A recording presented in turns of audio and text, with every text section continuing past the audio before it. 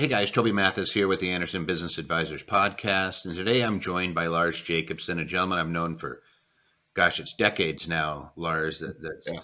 since we first started talking. And I want to get an update on Lars. Lars, you and I did a podcast probably 3 years ago now. Yeah, probably a couple of years. Well, year and a half, 2 years. Yeah. Well, and I'll let Lars tell his story, but in a nutshell, a couple of years ago, was during the COVID crisis. We were talking about the impact of what the government was doing on small business, and in this particular case, Lars is up in the northern part of Idaho, right by the border, and has businesses that serve a Canadian town. And because of a border happening to be right in the middle, has been really impacted by this COVID thing, continues to be, and a lot of people are not aware of the actual impact that it's having on businesses to this day. Not like, hey, this has been a while, but like it's still kicking people in the shins. And so, Lars, first off, thanks for joining me, and I want to get an update. Yeah, it's a pleasure to be here, Toby. Thanks for inviting me, and love to tell our story and the fact that, as you had mentioned to me, a business can just be obliterated by the government if they want to do it. And, not that we've been singled out. This has affected so many people over these 3 years. In fact, it was just 2 days ago, March 21st of 2020, that they closed the border. I remember the day because our sales went like this. How many years ago? How many years ago was that? That was 3 years ago. Yeah, just this week. It was a devastating thing to see. We purchased this town. It's the area is called Port Hill, Idaho, and it's an unincorporated area. The previous owners had purchased like each business in the town over the years. They'd owned it, and they were marketing it as buy your own town. And we saw it, Wendy and I saw it, and we were thinking about it. It took us about 9 months to actually decide and do it, I'm going to do a timeout here because you're saying you bought a town, right? Lars is a successful investor. And when I met him, it was all about making money, stock market, and all that stuff. And then he gets a calling to take basically your whole family, right? How many of you did you take up there into this area of Idaho? Well, my wife and I have 10 children. One of my daughters is married. I have a granddaughter. But we, as you say, we changed our entire life. There was it was mom and brothers and like how many total? Like, have you counted up how many people we moved? My family now is around 40, I think, right around 40, 42, 39. I don't know. People that moved up here to this little town right at the border. Well, we live in Bonners Ferry. Port Hill is 30 minutes north where the border is.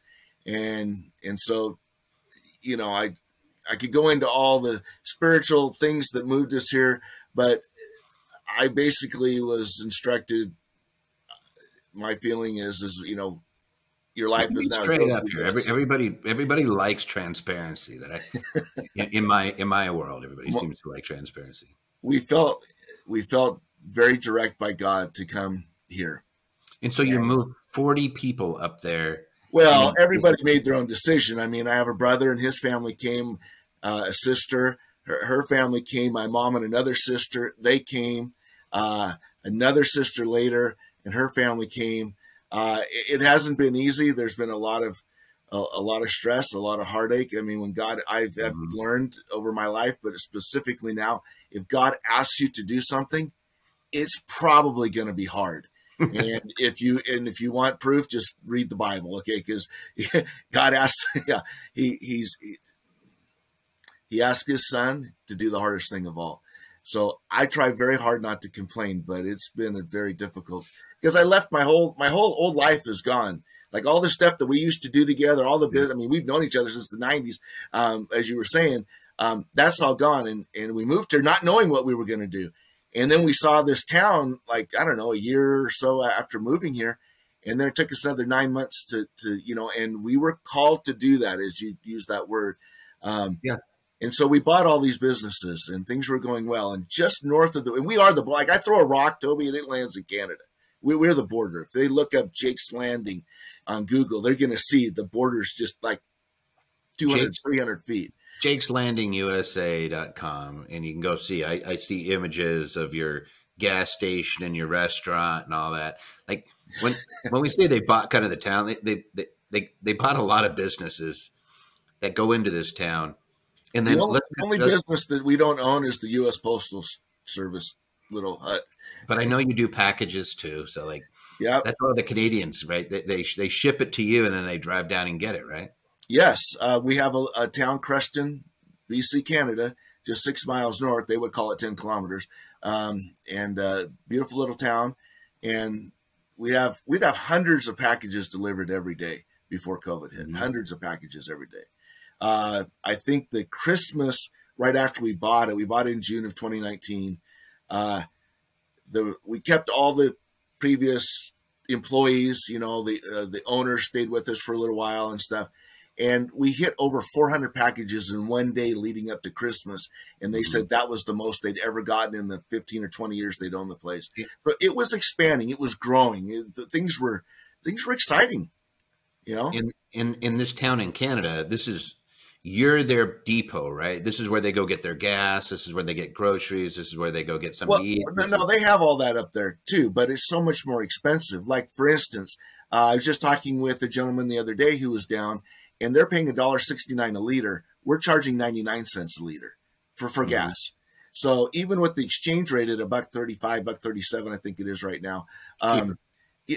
There's one gentleman says, I saved $35 a tank. I had a truck, it was a big tank, but so when I do the conversion, it's a little over $1 savings per gallon for us to understand. So they come down for that. They can send a package to us, 2-day free Amazon shipping type of deal. And it doesn't take 3 weeks to get to them, plus the duty and all the paperwork. They can just drive down, get some cheap gas, pick up their package. We charge like $1 for a box, or something, $3 for the size, depending on the size. And it's a great service for them. They love our little store because, they can come down and get cheese. Cheese up there is, I guess, through the roof, and they can't get Tillamook, and they love Tillamook. And, so there's all these perks that the previous owners of this location and all these locations, they just built up this clientele, and the Canadians love to come down. It'll come back again. It's just the waiting game because during COVID, they shut down the border, right? Like, they literally just said you can't come across. So it's not like you can go hand the packages over the border. We couldn't even do that, right? The border was closed to the extent that 95% of our customers could not come to us. They had the business exclusion, so a handful of businesses up there could come down. We were making maybe 5% of sales, 4% of previous COVID revenues. So, and what percentage of your business is Canadian versus United States citizens?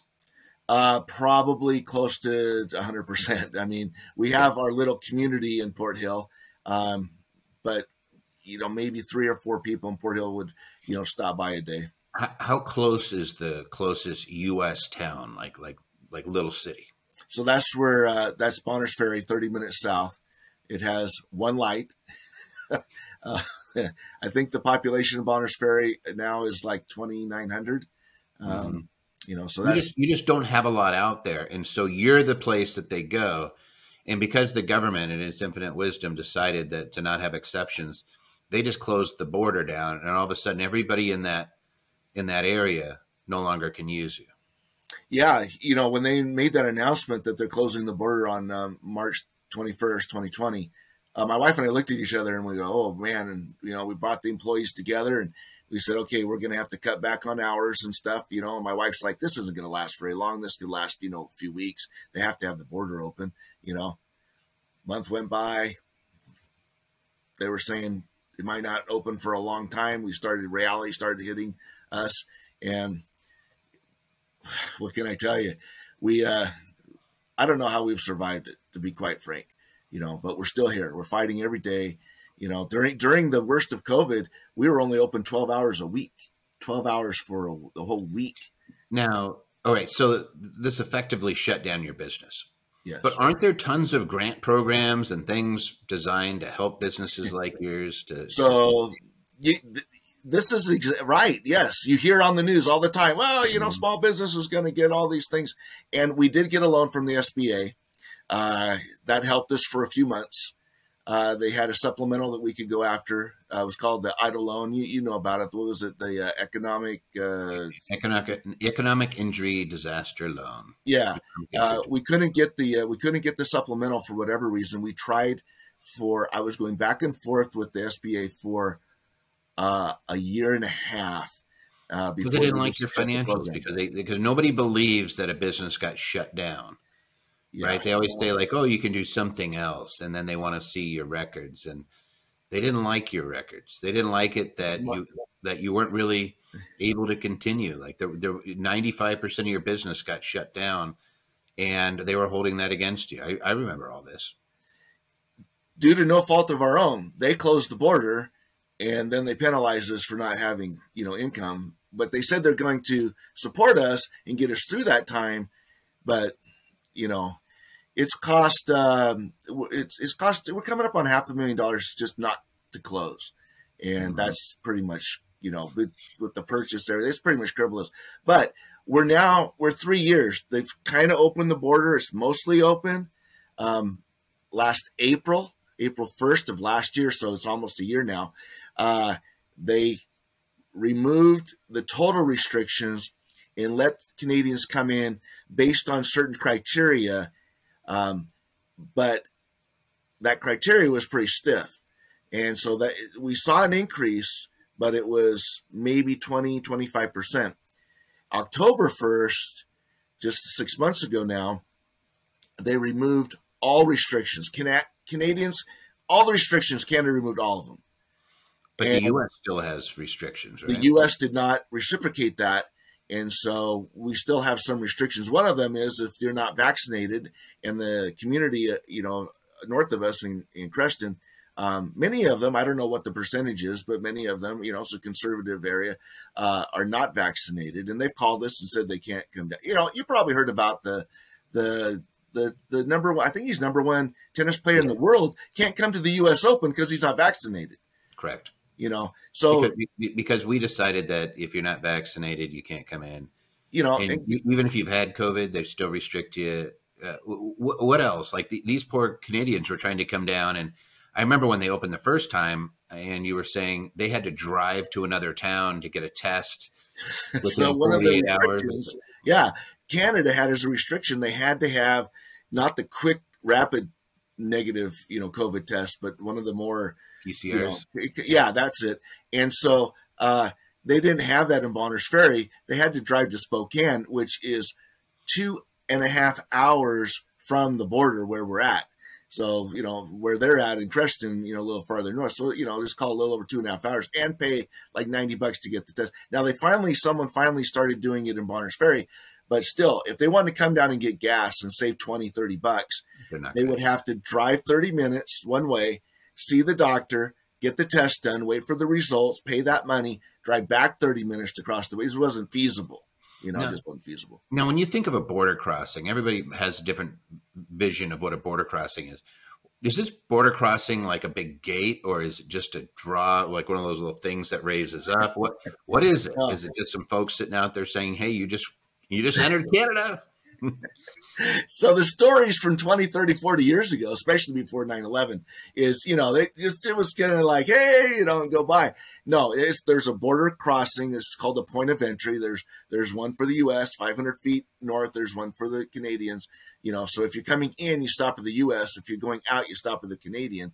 And, you know, they have border officers there, you know, the customs and all that stuff. And you show them your passport, or you give them, you know, for us, we can still pretty much get by. Just give them a birth certificate and a driver's license or something.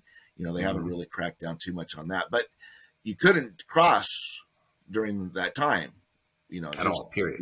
Yeah, period. You were done. Yep. And so you could see Canada, but you couldn't go into Canada, and Canada could see you, but they couldn't come into you. So there's a house that I can see that one of our customers, like, I can see their house. They can't, I can see it. It's right there. Sometimes we make these rules and we don't really consider just how kind of silly some of it is. And to this day, right? Like they still restrict how late they can come in? Like, isn't it like 5 o'clock or something? So the border where we're at used to close at 11 p.m. During COVID, they moved it to 5 p.m. Well, even the administration has said, hey, COVID's over. They haven't moved the time back to 11 p.m. Now, this doesn't just affect me, but it does affect, but everybody. We've got, one of the tribes has a casino here in Bonners Ferry, and people would come down after work, get some dinner, maybe go to the casino, or for me, they would come down after work or school or whatever, get gas, go back, save themselves $20-$30. Well, 5 o'clock, they can't, and they haven't moved it back.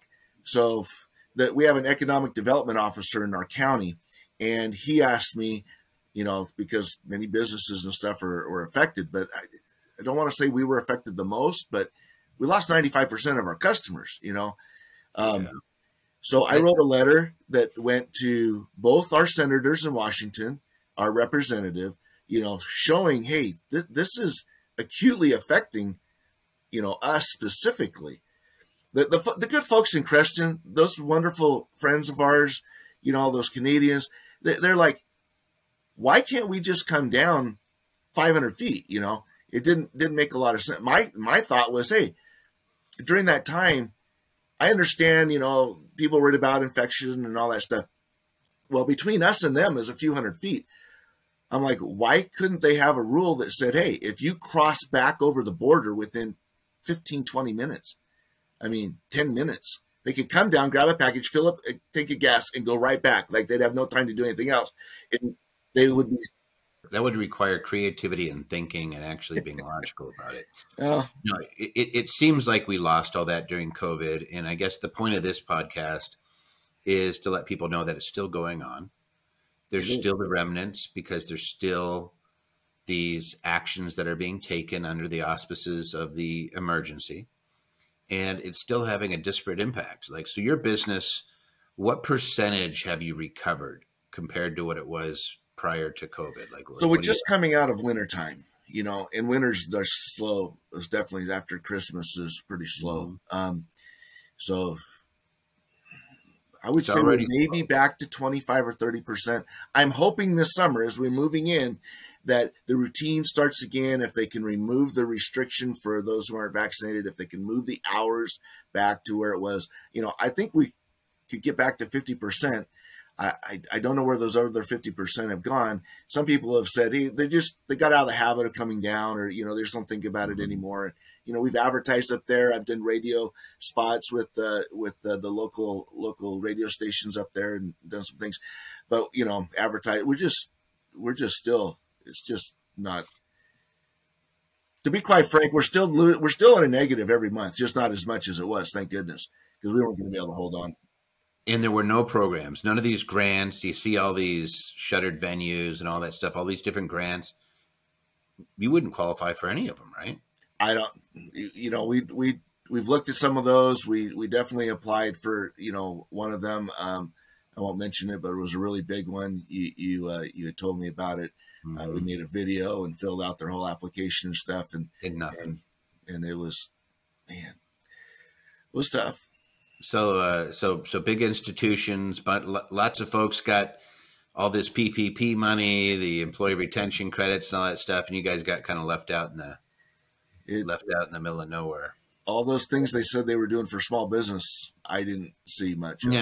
Now you wrote your Congress people, your senators, and your local politicians, and I know that you've had some discussions with newspapers. We were on CBS this morning. They came up, spent 4 hours filming us and stuff, and put us on CBS. One of our senator's staff in 2021, September 2021, they were coming to do a tour of North Idaho, and we provided lunch for them. They came in, we spent 2 hours with them, told our whole story. That we have not been sitting in a corner. We've been trying to think of anything that could happen to make this, But you're still there. You've been persevering. Nobody came and helped, except some good people. I know our listeners donate a little bit. Which, by the way, you still can. I'll put a link up. You can always go to the jakeslandingusa.com, but realistically, go to the link that I'm going to put up. It's a Venmo. If you want to, if you want to be generous, this is one of those situations where this is true. This is true giving, because you're not going to get anything for it other than maybe if you see Lars someday and you stop off, maybe you get a big old thank you. But come see us. We would love for everybody to come see. Because you mentioned it, I just feel really important to me to say to anyone out there that did help us, if it wasn't for those earthly angels, we would not be here. The government didn't come to our rescue. No institution came to rescue, but individuals came in ways that I never thought. It was extremely humbling. It was extremely humbling. And we're here still because of them, but we're still at a net deficit. One of the things I didn't think about it is, well, you're trying to make your bills. You're trying to, do what's needed. But then you have repairs, you have maintenance. We had no money for that. That stacks up. And so even if we can get profitable, it's going to take us a while to catch all that stuff up.